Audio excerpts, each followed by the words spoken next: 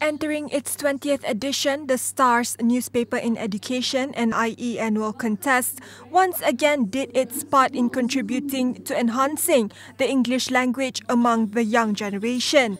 8 students finalists put their best foot forward in a photojournalism task involving a percussion group and an impromptu speech at the grand finale on Wednesday.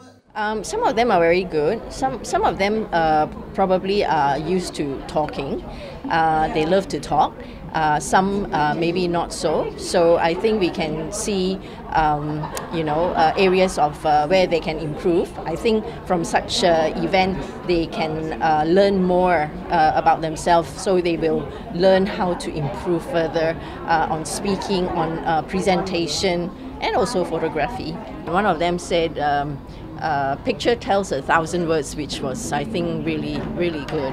So a lot of people nowadays, they don't read so much, but then, the picture, if it's interesting, that will capture their interest, and then hopefully from there, they will start reading the article.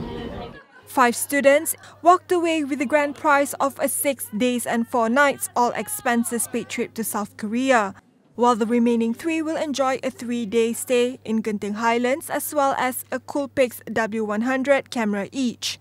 This year, the Star NiE contest, dubbed Making a Difference MAD, called for photojournalism entries from secondary school students nationwide. Participants are required to submit produced photographs capturing teenagers or young adults who inspire social change through their actions, accompanied with a 150-word write-up.